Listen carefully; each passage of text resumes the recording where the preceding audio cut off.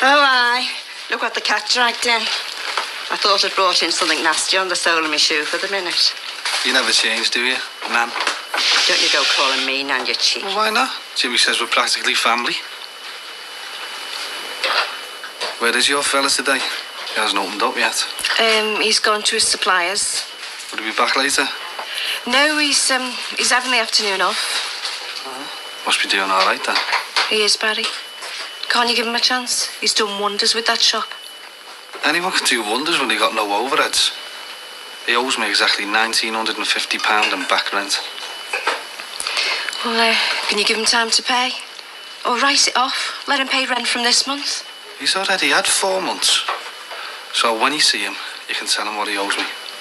In fact, I think he's got enough stock in there to cover what he owes me. Oh, you're a nasty piece of work, Barry Grant. I'm glad our Tracy wants nothing to do with you. I'd sooner see a knockabout with a Nancy boy like that Brian Kennedy than a rat like you.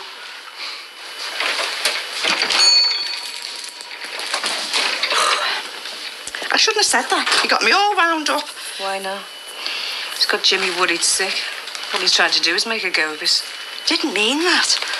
I meant about Brian being, like that.